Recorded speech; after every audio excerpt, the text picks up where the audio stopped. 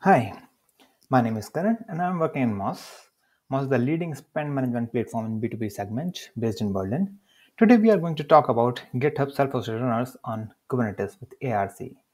Let's jump into it. Before diving deep into self-hosted runners, let's briefly introduce GitHub Actions.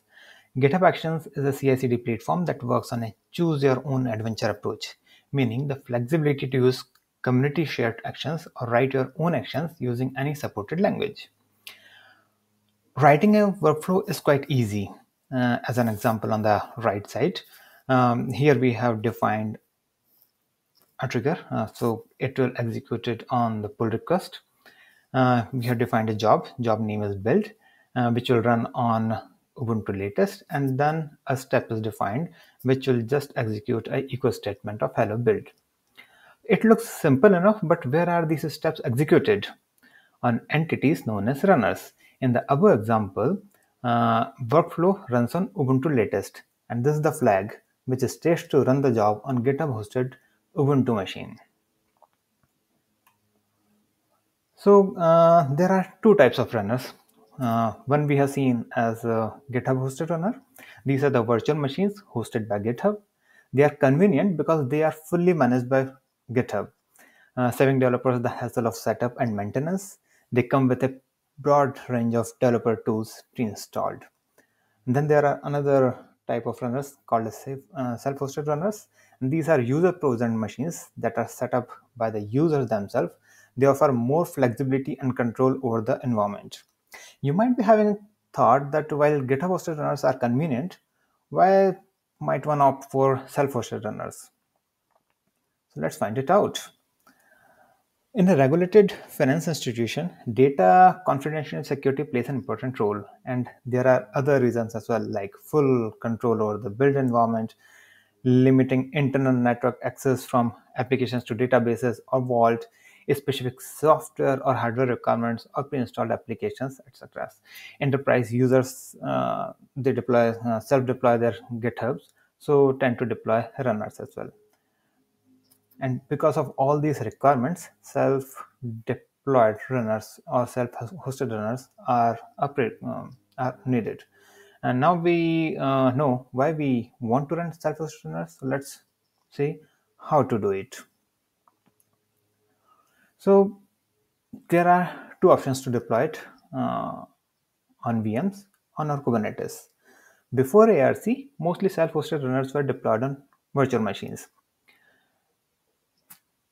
Auto scaling virtual machines is a challenge because either we have to keep the virtual machines running all the time, or like over provisioned, we can say, which leads to a waste of resource, or we can keep them under provisioned, which leads to slow builds and poor developer experience. And mostly virtual machines are persistent machines, which because spinning off a VM takes time, so we don't so most of the people don't run virtual machines in an ephemeral way. On the other hand, running workloads on a Kubernetes cluster brings its own perks like scalability, resource efficiency, and more control over security, network policies, and other configuration. So it comes as a natural choice. If we are already using Kubernetes cluster for all other applications, then why not use uh, runners on the same Kubernetes cluster as well? So how do we deploy runners on the Kubernetes cluster? Here comes the Action Runner Controller. Action Runner Controller is a Kubernetes operator that orchestrates and scales self-hosted runners on for GitHub Actions. With ARC, we can deploy self-hosted runners on a Kubernetes cluster, auto-scale runners based on demand, and we can set up run at a repository level, organization level, or at enterprise level. Because control runners can be ephemeral and based on containers, new runner instances can scale up or down very quickly, and cleanup also happens very fast. So in this diagram, whole flow is covered, like how the communication happens in between Kubernetes cluster and GitHub. But let's break into pieces and see a simplified version of it to get more grasp of what's going on inside. One more important point to remember is that currently there are two different versions in use. One is community supported version, another is GitHub supported version. Okay, so community supported version. So actually, it is also called as legacy setup. Initially, ARC was an independent project, and later in December 2022, adopted by GitHub team and converted into its own product. So there are architectural changes as well as CRD changes in between both the versions, but still both versions work and they are in use in so many different companies. There were some shortcomings with the legacy setup.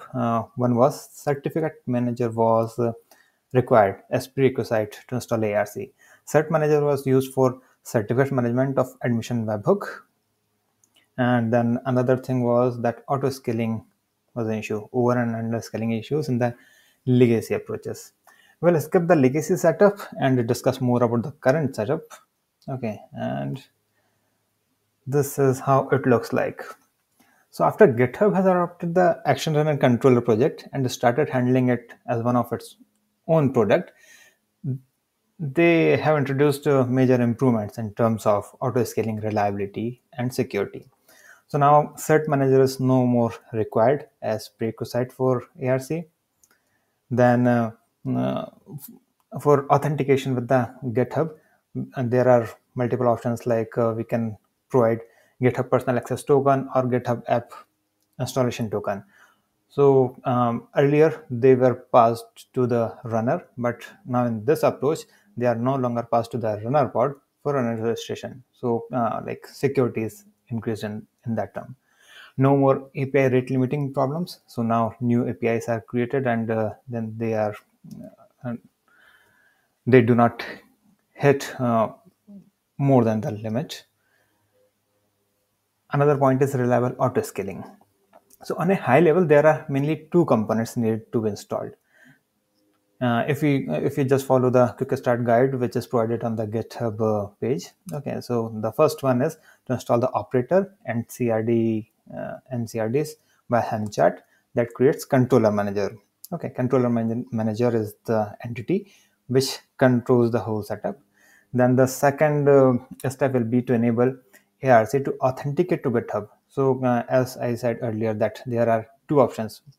We can provide GitHub personal access token or GitHub app. We can install GitHub app and then can generate the install token and then can provide to it.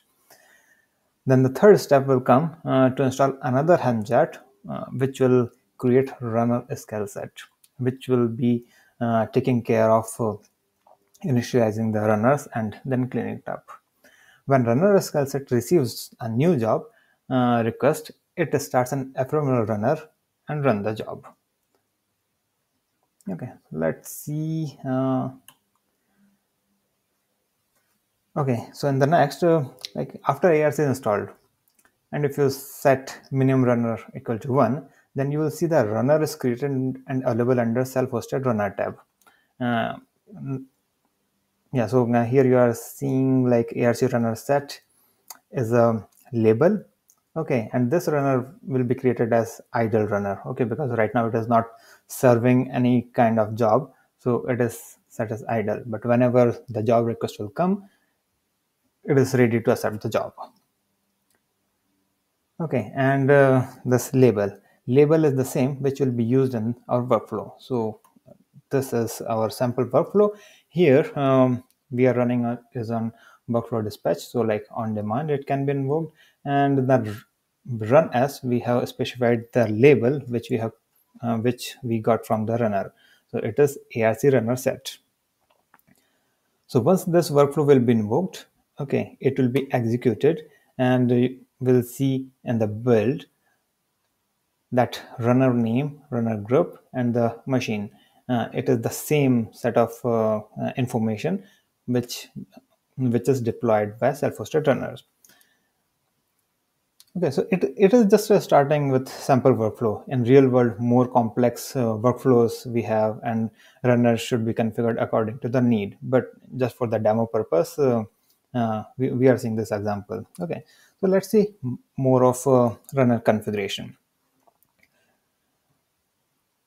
One of the important thing to note is how we need to or how we supposed to run these containers, the ARC containers. So there are different modes. Mainly there are like Docker and Kubernetes. Okay, but D&D rootless also widely used.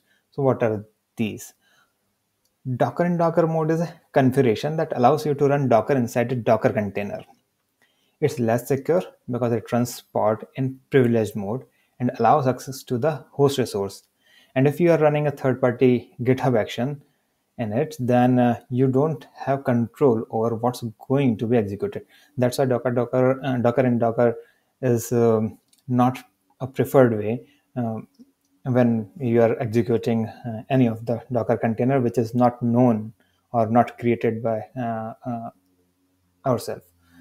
Then the second option is D&D rootless. So it is the same as Docker and Docker, but only the thing is that pod will not be used as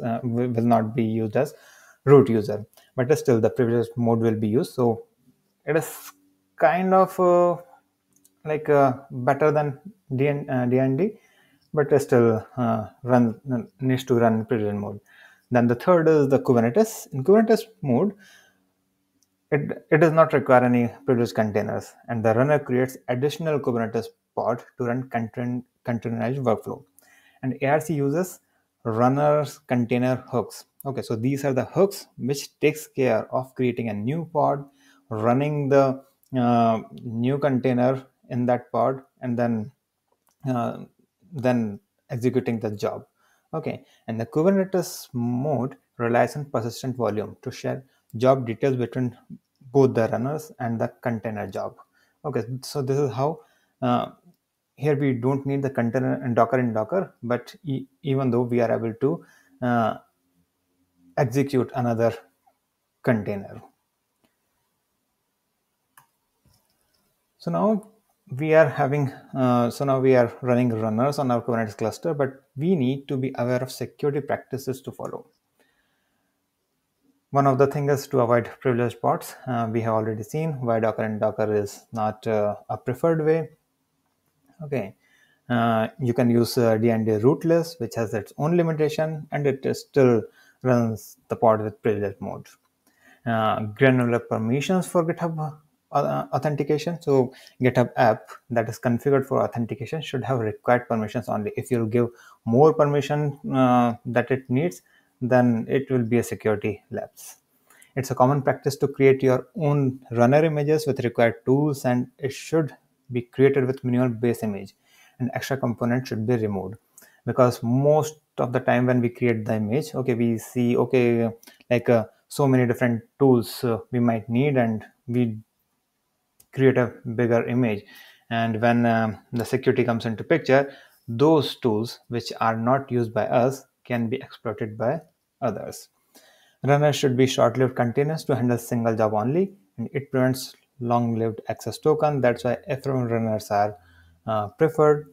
Then namespaces isolation, I would say it's a required thing because namespaces do a fantastic job providing resource quota, sharing secrets, settling policies, and more. And if possible, create a dedicated cluster for running CI/CD workflows to not interfere with the applications.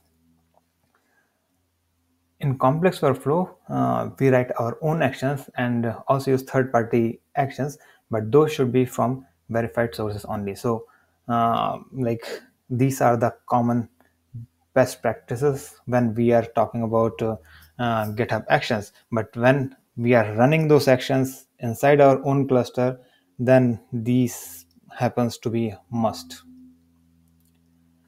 If you'd like to give a try, then demo is available at the repo with sample configuration. You can update the config as per need and deploy in your own environment. That's it for now. Thank you for watching.